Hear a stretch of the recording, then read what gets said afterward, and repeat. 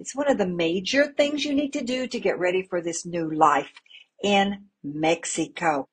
Hi, my name is Cindy and welcome to Life in Huatulco. And you know how we just love to show you ways to adjust and research and move to Mexico? Well, this is going to be a very important video. It's one of the major things you need to do to get ready for this new life in Mexico.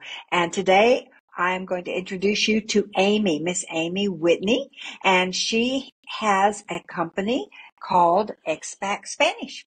And we're going to learn about learning Spanish, a logical, easier way. So I would like to introduce Amy, and she's going to tell us about herself and the services that she provides. Awesome. Thank you so much for the introduction, Cindy, and for inviting me onto your channel. I'm really excited to talk to you and really the people that follow you. You have a lot of people that are interested in probably not only Huatulco, but moving to Mexico. So hello, hola to all of you guys. And yeah, I'll just start kind of introducing myself, how I came to be a Spanish teacher, and tell you a little bit about how Expat Spanish Lessons was created, where the idea came from. So for me, I'm from Canada. I'm a Canadian. I was born and raised in Kelowna, British Columbia, but I've been living here in Mexico for over 7 years now, full time. And when people first meet me, they think, oh, you learned Spanish because you've been in Mexico for 7 years, which could not be further from the truth. I was actually one of those people that had a tremendously difficult time learning the language. It was embarrassingly 14 years. I was stuck at a basic beginner level. Whenever anybody spoke to me, I couldn't understand anything, maybe a couple of words, and I would kind of have to guess what they were saying. And then trying to speak, that's a whole other game. And, you know, it took me a long time to put together a sentence and to communicate what I needed. So I went on like that for many, many years, and it was the point in time where really my path was lining up to be able to move abroad. And I thought, geez, I still don't have this Spanish thing. What am I going to do? And that was the first time that I really looked at what I needed to be able to do, because I could see on my vacations, the trips that I had taken, some of them very extended in Latin America, I needed to be able to speak and I needed to be able to understand, right? And then I looked at what I was doing, which was primarily studying grammar, memorizing textbook vocabulary, and doing the exercises, which are mostly reading and writing. And I thought, maybe that's why I can't speak and listen. So I actually had to set out on my own path to try to find a way to develop those skills, because it literally, when someone spoke to me, I couldn't hear anything. I couldn't make sense of it. So what I did was gathered some conversations in Spanish with a transcript, painfully worked my way through those things. And what happened was I had actually acquired the most common vocabulary from spoken Spanish, and that was a complete game changer for me. So with that in hand, my level went up from this fairly dysfunctional beginner up to an advanced level Spanish speaker within the period of just 1 year. Wow. And it really felt like it unlocked the doors. So fast forwarding here to my time in Mexico, the 7 years that I had spent here so far, I noticed within the first year that, you know, I came to Mexico, I'm like, yeah, I speak Spanish, yay. Because I learned most of it actually in Canada. It was remote learning. I didn't learn here immersed in the country. And okay, I'm in the Spanish-speaking world. Perfect. Except that I was having the same dozen conversations over and over and over with people. How much is this thing? Listening to the person at the checkout, not, you know, oh, they're asking me about the bags. Do I want to do a donation? All sorts of things they ask you at the checkout. Supermarket. Ordering food, going to restaurants, all of these little conversations that I was having. And that's when everything kind of came together in my mind. And I realized, wait a minute, we can learn the most common vocabulary, like the core verbs, the things that we need to be able to communicate through these everyday situations. And if we approached Spanish from this perspective, maybe people would be able to learn a type of Spanish that they can immediately use in their everyday life and still learn the structure of the language at the same time. And I just saw it and I thought, this is what expats need. This is what we need to be able to get out the door and learn what we need right away, and to feel functional and confident living in a Spanish-speaking world. So that's how it was born, and that's who I am. And you've done a really good job, because people who do follow me followed my channel before, that was Retire in Mexico, and now it's Life in Huatulco. They keep in touch with me as they're getting ready with their move and they're going through their steps, and I encourage them. And I want to tell you that I have received messages from several of my contacts and subscribers and people who have come to Huatulco to do their Huatulco Boot Camp tour to see if this is where they want to live, and they've suggested you. And they've suggested that I get in touch with you because I'm really learning. And we're talking people 66, well, retirement age with Social Security and up. And I do see an amazing need for expats my age to learn Spanish, even if they live with someone who does know Spanish. That person's not going to always be there when there's a need. And so I worry about my peeps and my tribe learning Spanish. Yeah, one of the things that I think is really important with Spanish is, first of all, the belief that you can actually do it. And it can be very, very discouraging, especially if, for example, you've downloaded an app, like, for example, Duolingo. It's a very popular app that everybody recommends, right? But after studying it, even for several months, you might not see a lot of progress with your Spanish. And when you're out in the real world, you're realizing that what you're learning, it's not really aligning with what you need in the real world. So then you might join a local course that's teaching Spanish. And, that would be the next logical step, because they're a Spanish school. They should know what you need. But unfortunately, what happens with a lot of these organizations is that they're very, very heavily focused on grammar. And students find that not only are they getting blasted with a fire hose of information that they can't take in, verb conjugations, memorize 200 words by next week, I don't know, this sort of stuff, that really at the end of the course, it leaves you with this feeling like, if learning Spanish is this difficult, I don't think it's for me. I don't think I can do that. So really going through my own experience of learning and realizing what really matters and what's worth the valuable brain real estate that we have, it's important that you're putting the right things in and not overloading the students, so that they do have a sense that I can do this, right? I'm making progress. I can already put sentences together. It's been one lesson. Like, that's something that we do actually in our lessons is, we start by introducing some vocabulary, and then we show you how to string together some phrases, and then we build them into full sentences, and then we're doing a role play by the end of the class. And something like that is very gratifying, satisfying for the student. They feel that they're making progress, and most importantly, they realize that they've learned something they can go out and use. So that's something that's really key to long-term success with learning the language, having those wins. Show them how you do that. Show them. You have some sample classes, don't you? Yeah, actually, are you able to see the screen right now, Cindy? The coffee shop. The coffee shop. So here we have El Café. And what we're going to be doing in this lesson is 2 different ways of ordering food or drinks here in Mexico. We're going to learn about ordering the sizes specifically here, because they have certain words that we use regionally in Mexico. Some common replies and questions that you might hear during this type of interaction. And at the end, Cindy and I, we're going to be doing a role play, placing an order for a coffee with all of the things that we've learned in this lesson. The first one, I'm going to teach you how to say I want in Spanish. So we can see here from the images, we have a key and we have an arrow. We're going to put the Spanish R on that. It's going to sound like this. Quiero. Quiero. Okay.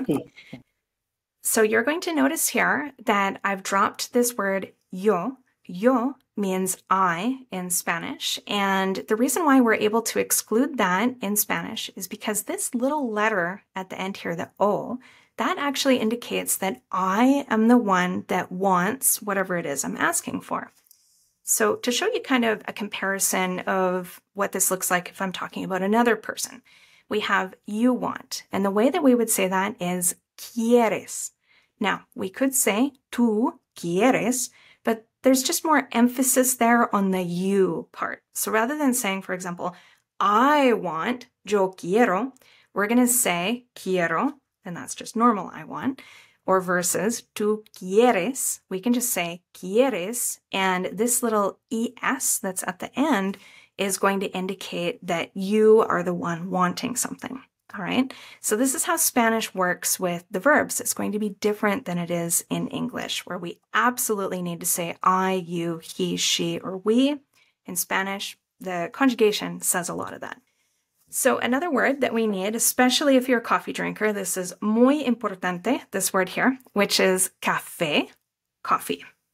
And if we want to say a coffee, the way that we're going to say this, the word a, is going to be un.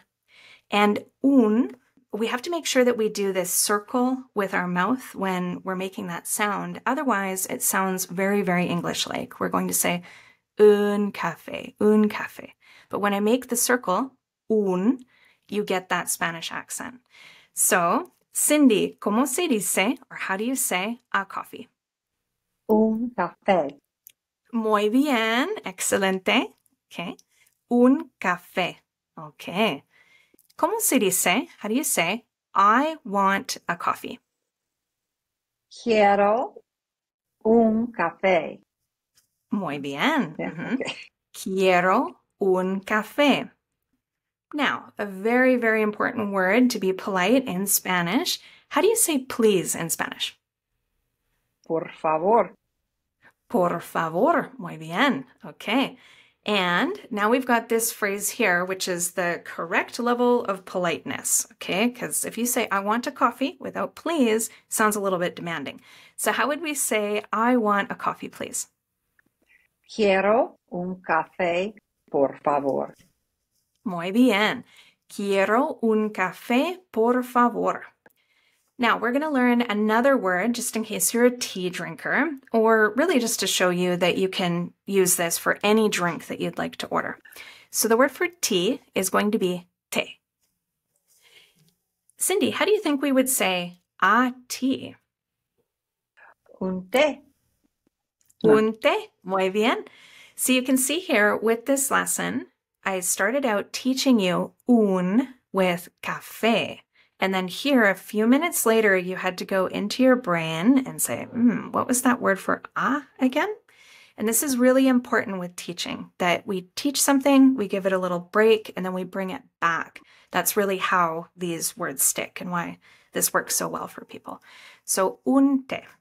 We've got another way that we can order something that's very, very simple. And that's by saying, for me, thing that I want, por favor. Okay? So the way that we're going to say for me in Spanish is going to be para mí. And as English speakers, we tend to say this with an E sound because we're used to saying words like paramedic, parachute. But in Spanish, this here has to be a nice short A. So it's going to be para mí, para mí. Do you want to try, Cindy? Para mí. Para mí. So some people will say para mí, but that is, we want to really work on the pronunciation with that A, that is nice and short. Para mí, para mí. So let's try this one. ¿Cómo se dice for me a coffee? Para mí, un café. Excelente, muy bien. Para mí, un café. And now we've already learned two different ways of ordering something. Por ejemplo, for example, quiero una quesadilla, por favor. Quiero dos tacos al pastor, por favor. Okay, so quiero is I want, thing that you'd like to order, por favor, to be polite. And we can do the same thing with para mí. And this is very different, for example, although it's just a short phrase or one word, it makes a big difference when you're ordering, for example, from a menu, and you're able to say the whole phrase. Because it's the difference of, for example, quiero una quesadilla, por favor, is much more complete than going into a restaurant and being like, hamburger, please, right? We want to say, I would like to have a hamburger. I want a hamburger, please. Something like that. Sounds more complete. Okay, so we've got here the word for large, which is grande. Most people know this because of Starbucks, actually. We've ordered a large coffee before, right?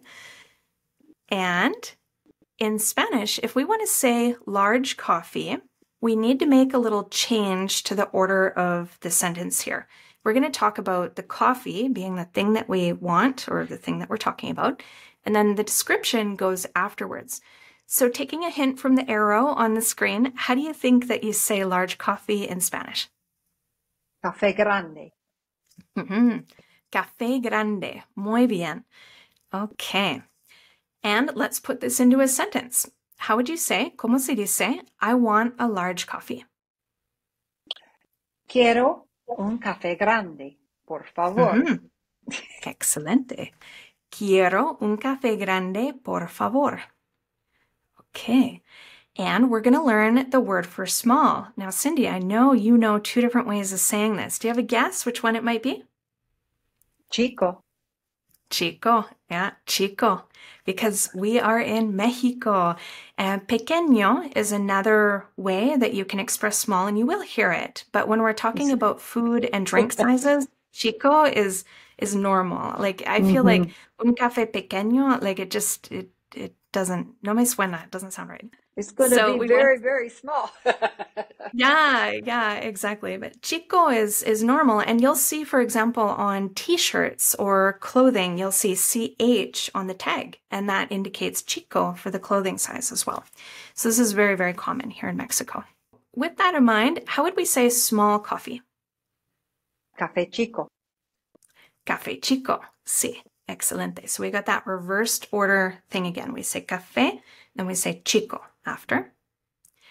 And what about this phrase? I want a small coffee. Quiero un café chico, por favor. Exacto. You got the por favor. Muy importante. Quiero un café chico.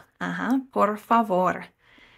And we have another word here that we're going to learn. It's even easier in Spanish than it is in English. And the difference is the O is going to be very, very short. In English, we go, oh, we like to drag out our vowels.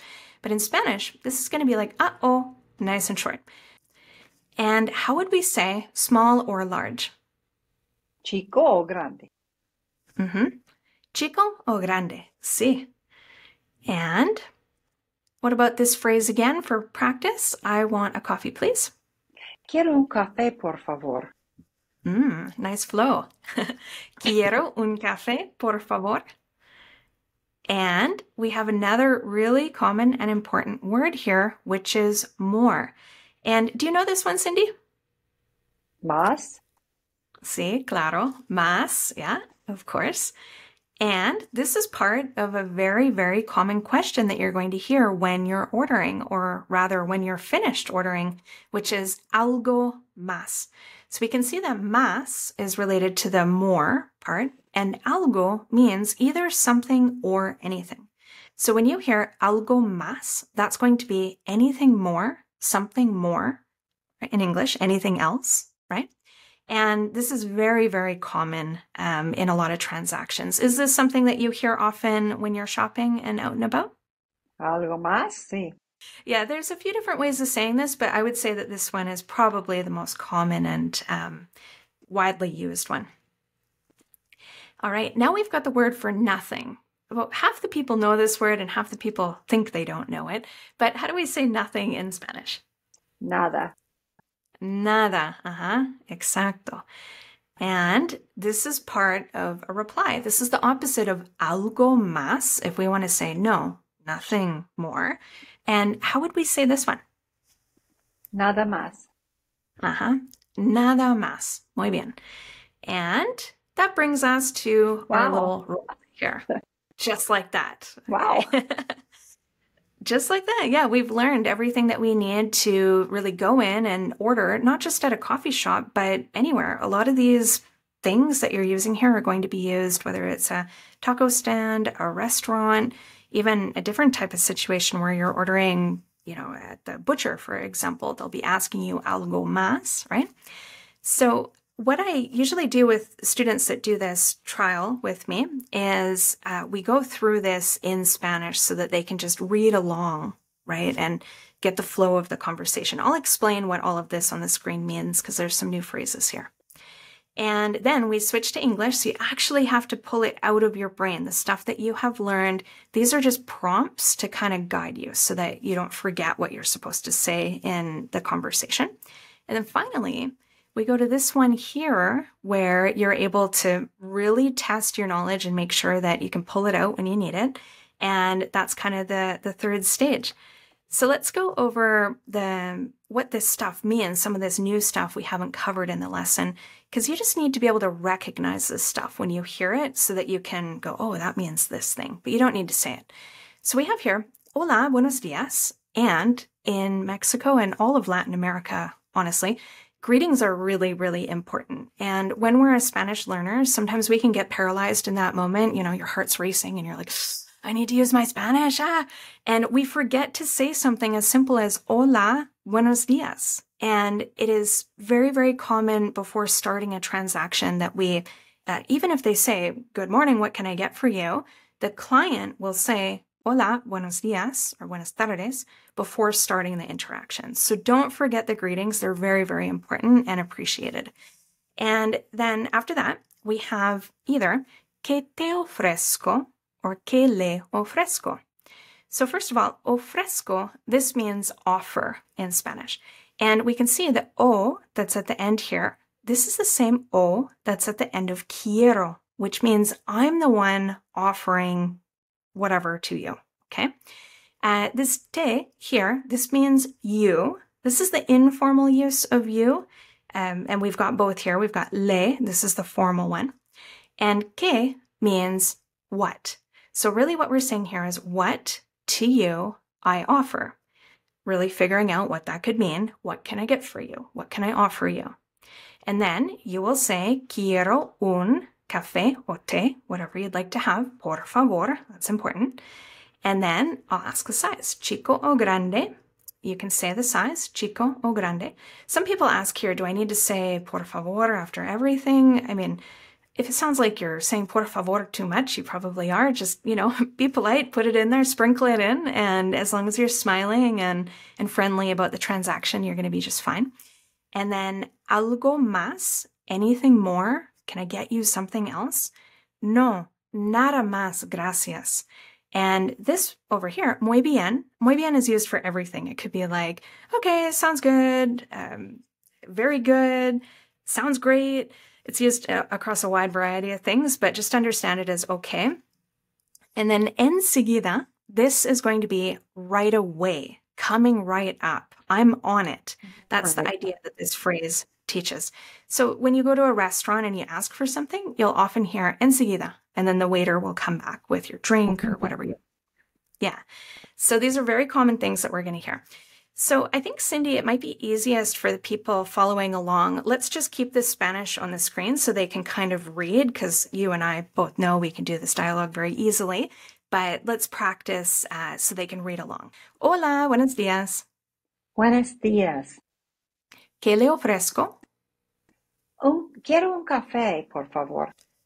Un café, muy bien. ¿Chico o grande? Grande, por favor. Grande, claro. ¿Algo más? No, nada más, gracias. Muy bien, enseguida. Okay, excelente. So there we are. We did our little trial lesson, and just so you guys understand what's going on behind the scenes here, in this lesson from the practical aspect, we learned 2 different ways of ordering food or drinks, 3 common questions that you're going to hear while you're ordering, and the food and drink sizes with the chico and grande that they're going to be using here in Mexico. From a language perspective, because it's more than just memorizing scripts, what we do, I make sure that I incorporate some structural aspects here. So we learned how to build and change full sentences in Spanish. We were speaking full sentences here just in this first lesson. We covered the pronunciation of the Spanish vowels. A, E, O, U. Those are the vowel sounds. And the Spanish sentence order, how we need to change. Café chico, we say coffee small in Spanish. And also, especially if you're a coffee drinker, 14 high-frequency words that you're going to hear everywhere. So this is what we did in about 15 minutes. What do you think, Cindy? I think that they're going to like it. I think they're going to have fun, and I think they're going to Kai Bainty. They're Yeah. gonna Kai Bainty. The light's gonna come on. I can do this. And Yes, this is gonna that's be right. helpful. Yeah. Yeah. And, like I said, it's that self-belief that, you see it is possible. You can do this. It doesn't have to be overwhelming. It doesn't have to be hard. It just needs to be taught in a logical way and in the volume of information that you can actually take in and start using it. More than that, it's not helping anyone. Can you talk to us about the time factor? When they're studying, how much time do you think a week? Because some of them still work. With our courses, on average, a person will need about 4 hours per week. It works out to about half an hour per day, plus the 1 hour class that you'll be joining in a group setting. So the key to Spanish is going to be consistency.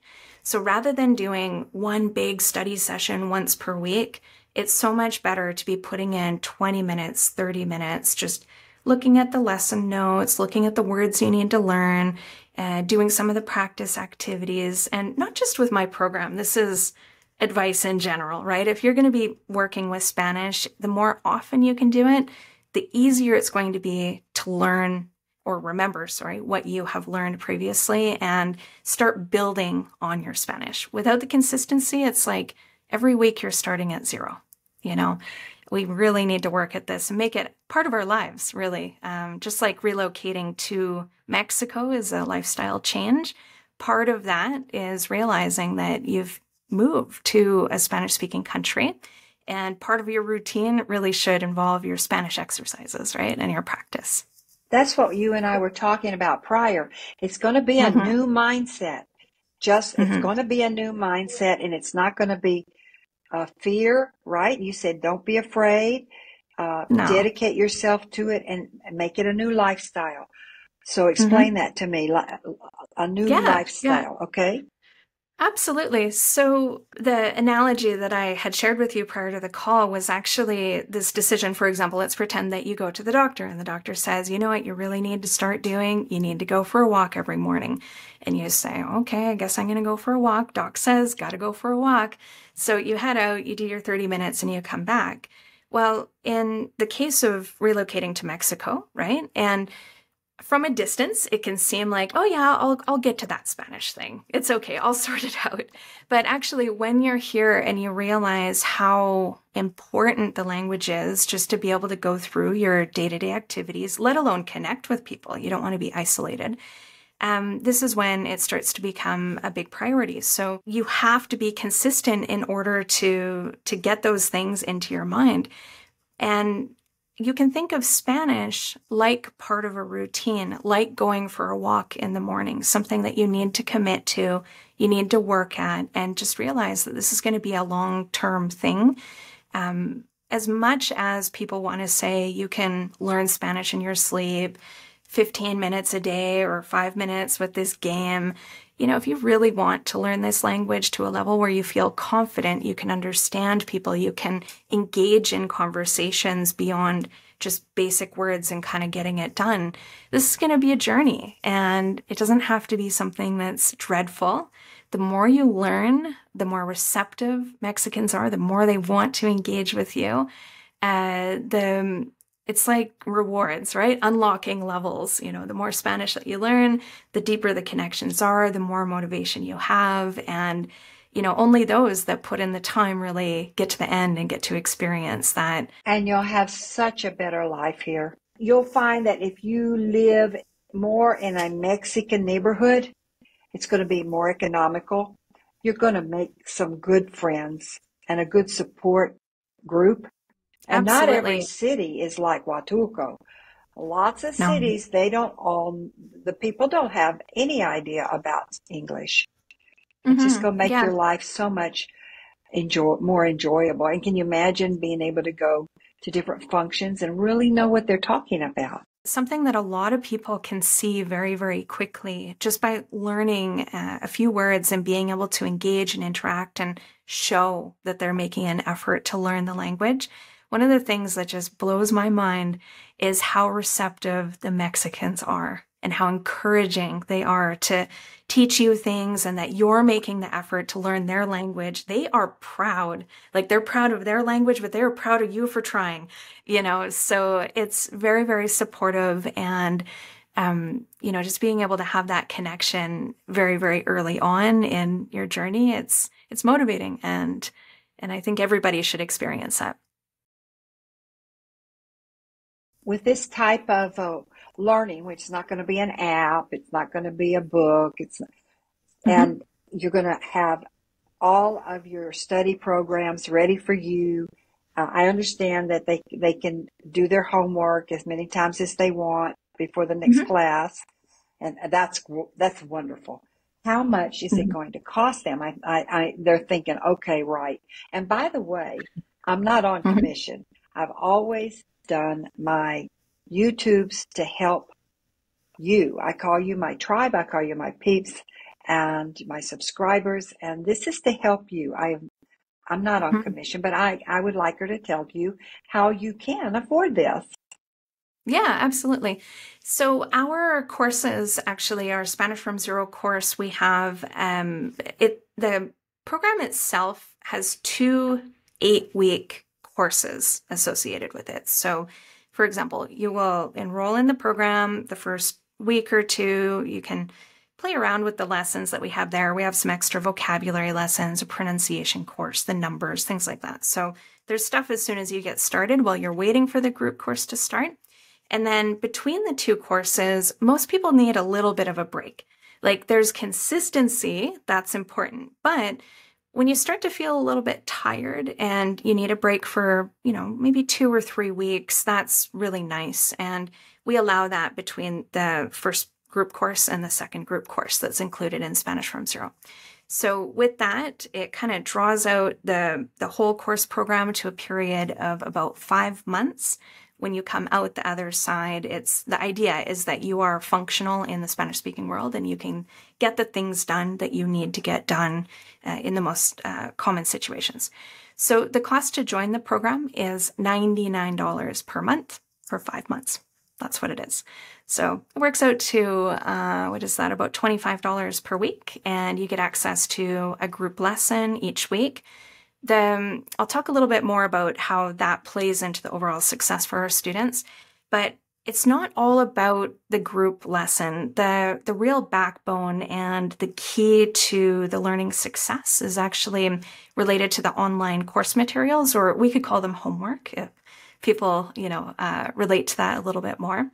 So what will happen is actually our program itself, we use something called a flipped classroom. For people that don't know what that is, when you learn something before coming to the actual class so that when you're in the class, you can really focus on the practice.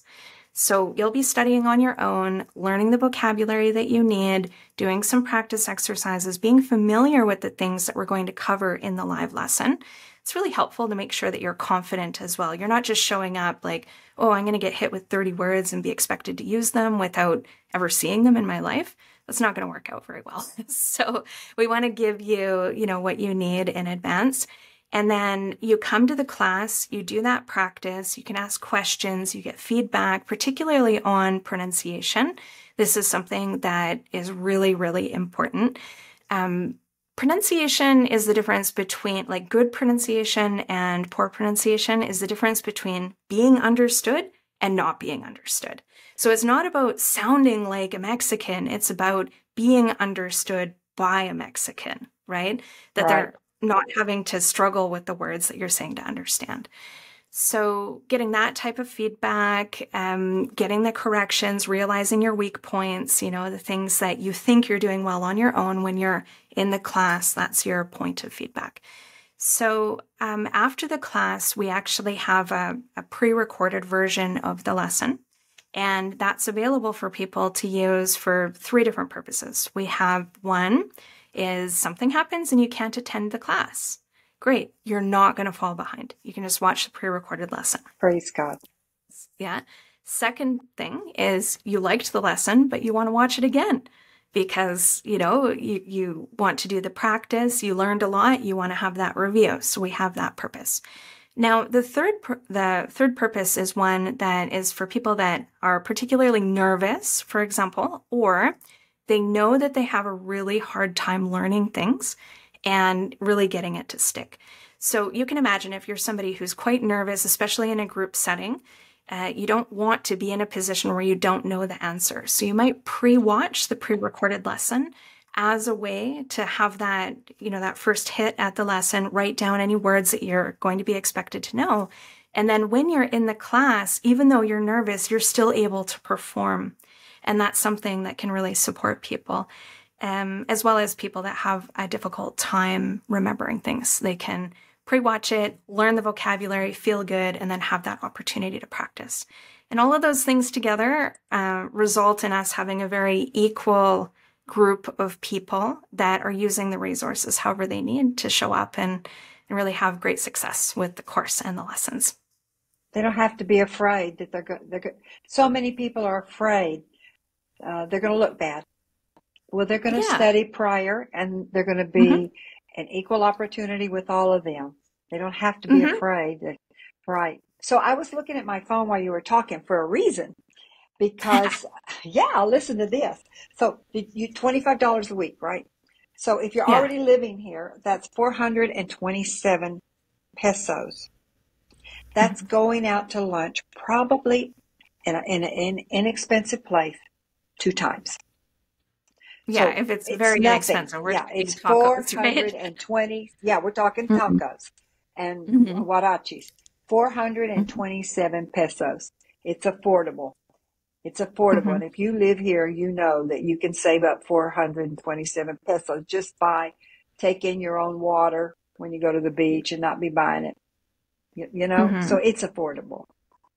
It is. And really the level of support in the program and what we're providing in it is, there's so much there. We have so many students that carry on. They start the first course, they're excited to continue on, and it's because, they know the value that they're getting out of the course. And most importantly, they're seeing progress where many times they've tried other programs and not really had that success. Our customers or our students really, that are coming to the website to learn Spanish, I don't know what the average age is, but I would say that the youngest is probably around 35, and our average client is probably around 50 to 60 years old, and we do have some that are beyond those years. The only thing that can be a little bit of a challenge with some of the more senior students is the battle with technology, right? Right. So and most people, our courses are very user-friendly, and if you have the ability to go online, navigate websites, log into an account, you're probably going to be fine. But if logging into a website stresses you out, then it might not be the right option. So it's pretty user-friendly though for most people. What device do you recommend? A phone, a tablet, an iPad, a laptop? Well, to join our lessons, you're going to want to have a screen that you can actually see what's going on, because we're often sharing our screen with the prompts and the activities and the role plays and things like that. So if you have an iPad or a laptop, that's a big enough screen. You can do it on a phone, but when you're trying to use something like this to see, it'd be a bit weird to be like this in the class, right? Right. Now, there is one other question. What if somebody's doesn't want to start at the beginning again? We have a quiz on our website. You can come to expatspanishlessons.com, navigate to our courses, and just scroll down a little bit. You'll see a course placement quiz. It's not too long. It's about 13, 14 questions long. But I mean, I've taught so many people. When I see the answers, I have some that are open-ended questions so I can see how you're writing. It really gives me an insight into where you're at, particularly with things like ser and estar. That's a tricky thing for people. Yeah. So, I can see through your answers if you know the content from level 1, the first part of the course. And if I can bring you in for part 2 of Spanish from Zero, or even some of our other levels, because we have the Expat Interactions course, we have our Conversation Foundations course. Those are the ones that are not for absolute beginners, but those who have a base. I can match you up with the course and give you a recommendation. So I think that's great. I think that's really great. So anybody who's interested in learning more about expat Spanish and really checking out the lessons to see if it's something that works for you, what you're expecting, that the learning methodology clicks with the way that you learn, you can come to the website expatspanishlessons.com. You can enter in your email address right on the homepage to get access to our mini course that we have that's going to teach you. What does that one cover? It's related to pronunciation, first of all the vowel sounds. We go through some of the numbers and really getting you to practice numbers in a way that is going to work your brain. It's not just, uno, dos, tres, cuatro. It's like trying to give your phone number, for example. When you start mixing up the order of those numbers, your brain has to think in a different way, or being able to recognize the numbers when you hear them. And then, we have some really interactive lessons where you're going to learn how to order things from behind the counter at a deli, for example, or if you have to go to the pharmacy or the butcher shop, greeting your neighbors, all of that sort of thing. So you'll get access to all of that. And you can also book a trial lesson. I did have a language school for 15 years in Veracruz, and I did my curricula for the university too. And so I know what she's talking about. I really suggest her that you try her system, because I've gotten some really positive reports. Well, I'm delighted that you gave me an opportunity to interview you. I'm delighted to be able to offer this to the people watching. Part of moving to Mexico, or even coming 6 months a year, I know you need to learn what to pack and what to bring, and you need to get your contacts of service providers, but you still need to really consider being able to communicate with the people around you for joy, for fun, for organization, but also for emergencies and for purchasing, for being able to get what you need in a restaurant, in a furniture store, and just relaxing and meeting Mexicans and making new friends. We live in a Mexican neighborhood. We can only afford to live in a Mexican neighborhood, but we're glad about that too. And we shop where the locals shop. We get fresher products. We feel like it's healthier for us. If you want to fuse into a Mexican culture, even go to a Mexican church, be part of the Rotary Club or something like that in your town that doesn't speak that much English, it's time to start studying and get in contact with Amy. Yeah, and thank you so much for the opportunity to share this time and space on your channel. I know that you've been creating amazing content for people, and you have significant followers here that appreciate your suggestions and recommendations. So I appreciate very much the opportunity and the space to share what I'm doing and to really have the opportunity to help people to get that traction that they need with Spanish and move on to that best version of their life that they can have here. Thank you. So now she's gonna put up on the screen how to get in touch with her, and as we always say, bye for now. Bye for now. Nos vemos pronto.